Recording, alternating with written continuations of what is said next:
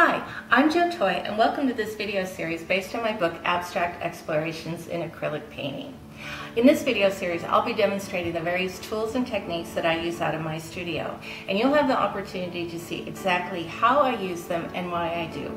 I'm going to break each video down into 3 parts. In part 1, I'll describe the tool and you can see why I find it valuable.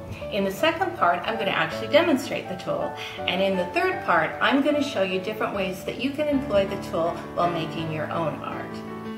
For those of you who will be taking one of my workshops, I hope that you'll have the opportunity to see exactly what tools we will be using, and therefore it'll aid you in finding and purchasing the correct tool for the workshop.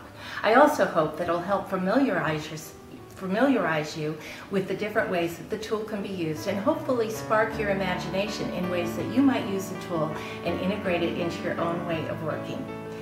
You know, I think that a picture is worth 1,000 words, and I think that a video is invaluable. So I hope that you'll find these videos valuable too. Thanks.